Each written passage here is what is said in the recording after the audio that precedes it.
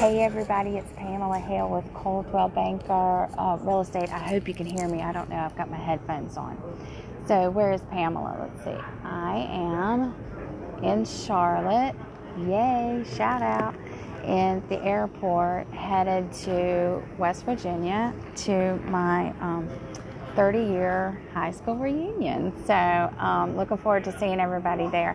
But doing business still during my travels. Hey Stacy, I don't know if I'm going to see you Saturday or not, but that'd be great if I did.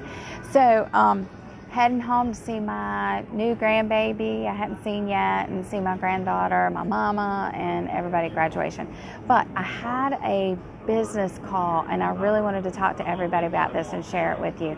So there was a property that I used to have listed, and when I had the property listed, I brought him an offer probably within 2 weeks after we had it listed, and he was like, oh no, I'm not going to take it, I'm going to hold out for more. And we were literally were within $5,000.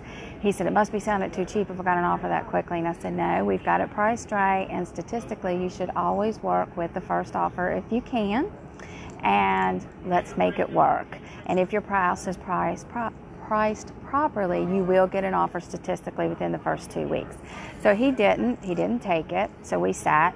6 months later, we reduced the price, brought him a second offer, probably about $25,000 less than the first one, because the longer your house sits on the market, the more it will cost you in the long run as a seller. So it's so important to get it priced right to begin with.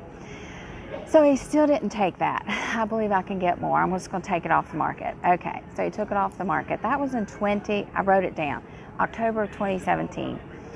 I just noticed that same house came back on the market for $5,000 less than the last offer that I brought him, and just closed 2 years later for $70,000 less than the original offer that I gave him, and $50,000 less than the second offer that I brought him. Plus he had 2 years of carrying costs, taxes, insurance, and utilities and everything. So how much did that really cost him in the long run? So the lesson here is, statistically, if you can make that first offer work, make it work. Keep the conversation going. And just because you get an offer right away does not mean your property is underpriced.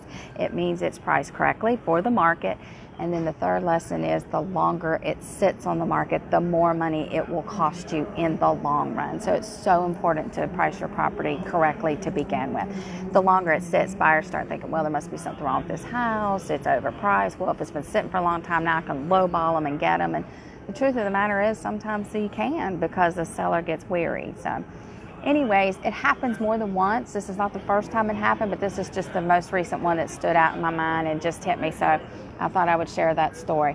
Oh, my arm's getting tired. So anyways, in Charlotte, headed to West Virginia. Hello to all my peeps. I'll be there Saturday to see you. I'm going to see my mama tonight.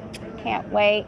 And see my granddaughters tomorrow. So thanks for giving me some time away, guys. I appreciate y'all being patient with me. I know several clients wanted to get together this weekend and graciously gave me the weekend off. So anyways, hope y'all found that video informative and helpful. If I can help you, 252-673-5033. Thanks for watching, guys. Love y'all.